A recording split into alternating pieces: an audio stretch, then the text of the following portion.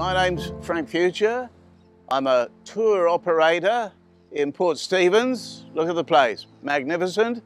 Tomaree Headland behind me is an icon of Port Stephens. It's at the gateway to the port, which is the largest marine park in New South Wales. 98,000 hectares of coastal waters. We are particularly interested as custodians that this old World War II base for the gunnery men in the army that protected the port and the coastline. Over 80 years later, we are faced as a community, and so is the government, with what to do with these buildings. And we have some very significant ideas of how this can be utilised in educational purposes for kids that can come and stay and learn about our marine environment.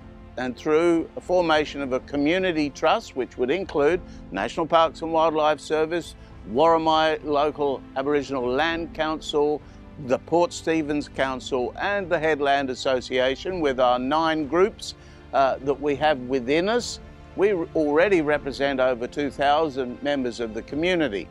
And we feel that education is a good path to take for this site. It's a heritage site, so the buildings can't be knocked down, and we'd like to see them used for good purpose.